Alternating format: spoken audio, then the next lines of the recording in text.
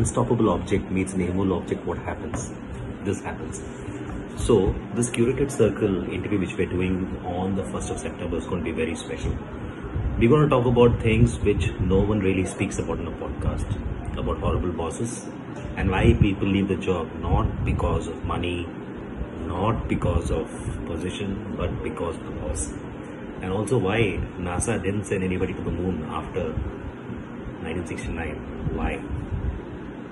And most importantly, what does it take to be a leader? Is it just black and white, different shades of grey, different colors of the rainbow?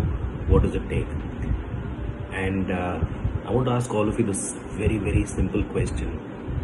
Do you think it is right to just kick out or fire 900 employees over a Zoom call and then give an excuse as a leader that, I made a mistake? I think I need empathy in life. No, empathy should be the driving force more than aspiration.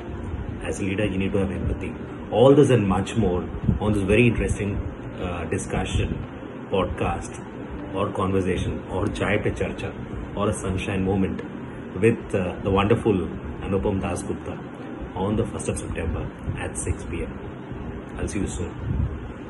Do come in, love with your friends, colleagues, enemies, frenemies, neighbors, whoever you like, and even your dogs too. Everybody's invited.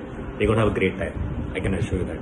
It'll be very quirky, very interesting, very funny, very introspective, very informative, very educative, and of course, very entertaining. Leadership. Who is a good leader? How do you define a good leader?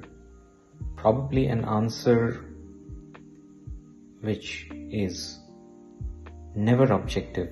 It's always ambiguous. But it's an evergreen question.